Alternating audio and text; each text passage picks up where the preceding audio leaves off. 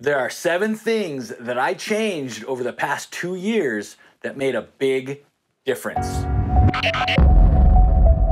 Welcome to the UNPavement. I'm Jeremy McGhee, and I'm a paraplegic. Woohoo! I've got a sweet mountain bike that gets me out on the trail, but I've gotten into trouble with it out there.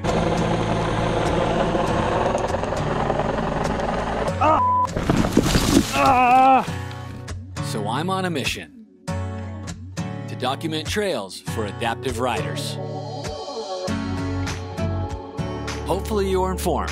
I'm gonna share with all you crybabies out there how to install a cush core. Entertained, touch cans, not hands, and inspired.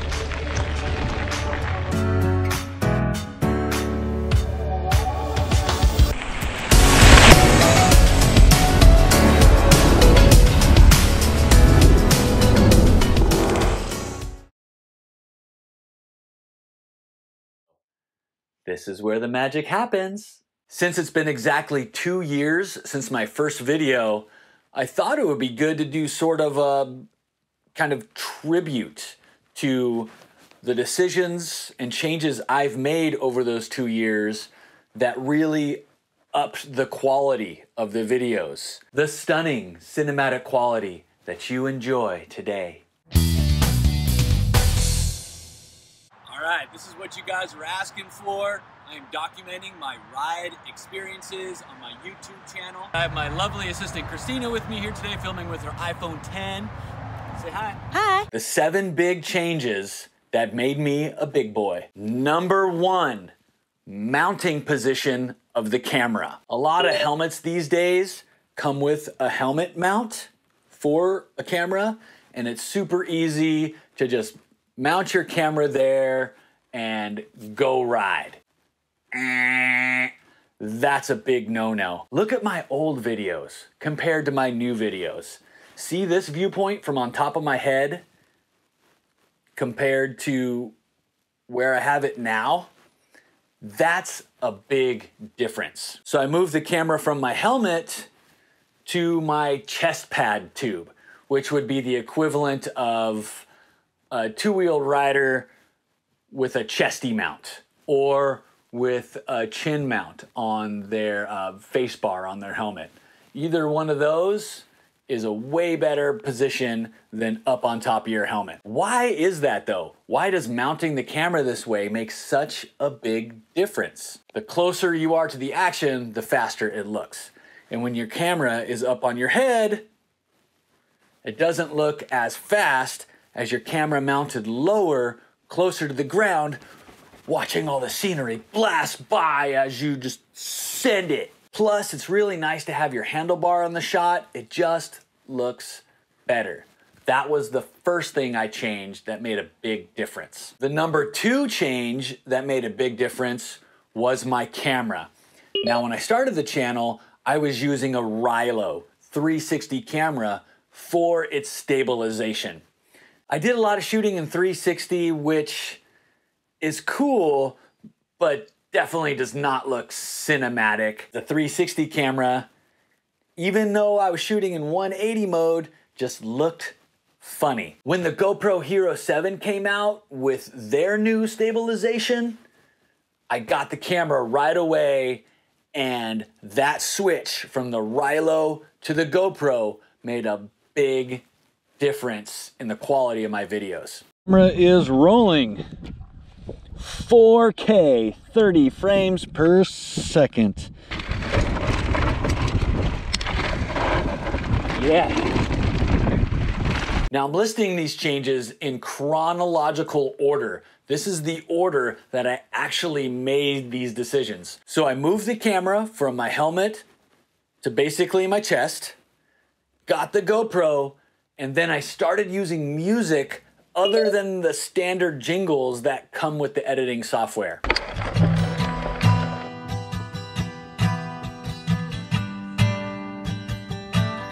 I'm sitting here looking at the lake, and I didn't realize that Bloody Couloir is right there.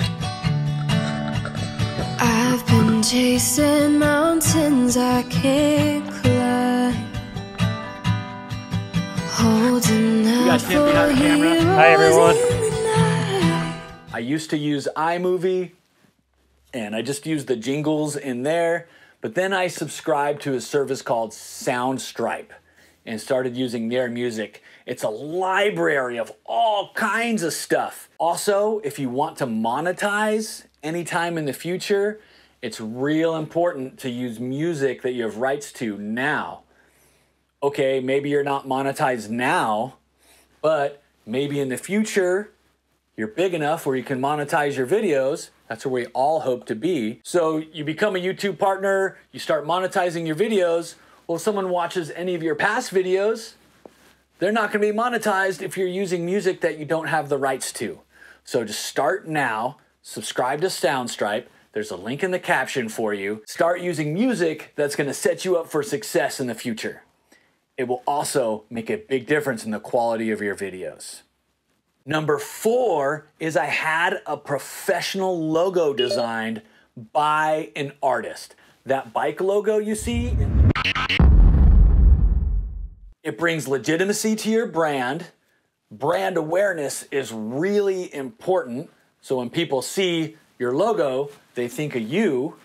Also, it makes things uniform across everything. All your social media channels, your websites, your emails. When people see your logo, they think of you. It's real important and makes things look a lot better. That's number 4, getting a professional logo design. Number 5 probably created the biggest jump in quality of all these changes, and that was switching from iMovie to Final Cut. It is amazing what you can do in Final Cut compared to iMovie. I'm gonna share with all you crybabies out there how to install a Cush core from a wheelchair. Now, you might not be a Mac person, so you might use Adobe Premiere, or there's, what's the other one? I can't think of it right now. If you want to up your quality, up your video software. After I switched to Final Cut, the 6th thing I did was starting to shoot in flat settings and colorizing my footage in post. This makes a really big difference in the cinematic quality, because if you're using the automatic settings, it's not gonna look right, especially with mountain biking. When you're coming in and out of the trees and light is changing, the camera thinks it knows what it's doing, but it doesn't. It looks bad. GoPro color is okay, but in my opinion is a little too much. I look at it, I'm like, it feels like someone is trying too hard. If I'm watching someone's video, you can kind of tell if they're using the automatic GoPro color, because it's just very contrasty and does not look like real life. It's just kind of a color blast, and I don't like it. So don't use any of the automatic settings. Shoot everything flat. Colorize your videos in post.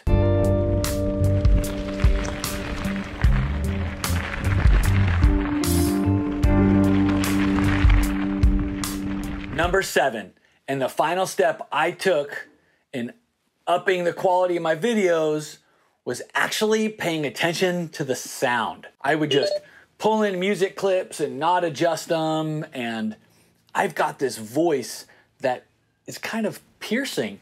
Doesn't it sound soothing to you right now?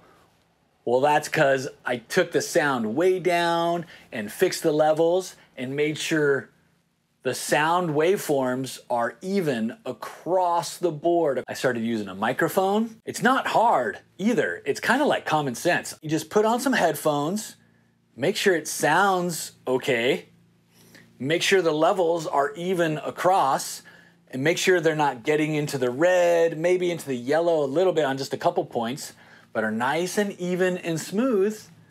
Take out any background noise, adjust it, spend a little time. You don't cringe when you watch my videos now. So that was kind of cool, huh? We just went over 7 things that I'm excited about that really up the quality of my videos over the past 2 years.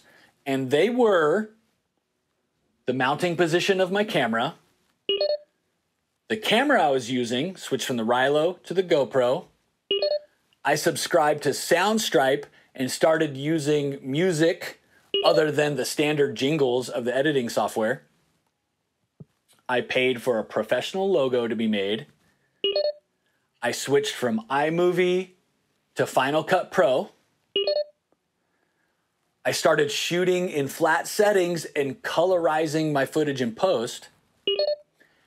And just started paying attention to the sound. That's it. Thanks so much for watching. I really appreciate it. I've been wanting to do this video for a long time, so hopefully you liked it. If you want to help out this channel, there's a link to become a patron. Is it patron or patron? I like patron because it's Patreon. It's through Patreon. Patron. I'm just gonna say patron because it sounds like Voltron. Form feet and legs. Form arms and body.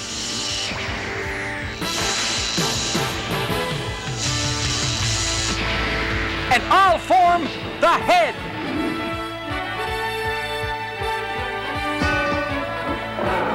I now have 5 patrons. You guys know who you are. Thank you so much. I appreciate you. See you guys next week. I don't know what else to say. I can't remember. Was there anything else I need to say? I'm just gonna quit.